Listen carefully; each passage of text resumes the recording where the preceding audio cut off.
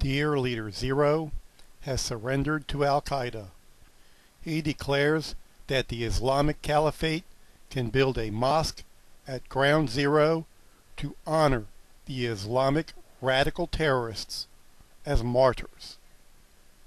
He spends American taxpayer funds to finance the radical Imam's fundraising junket to the Middle East to secure money to buy the remaining property not yet owned for the future training of the Islamic Caliphate terrorists. Dear Leader Zero is a coward.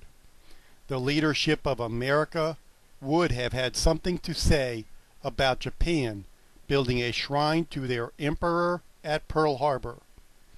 The Israelis would have had something to say about the wisdom of Germans building an oven to cook humans in Jerusalem. It is time for a work stoppage on all mosques in America until the Ground Zero Mosque is canceled.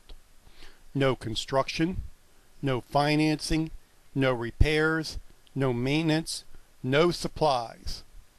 Protest at every mosque. Boycott any business that does business with a mosque. Stop the Islamic Caliphate victory over America Ground Zero Mosque.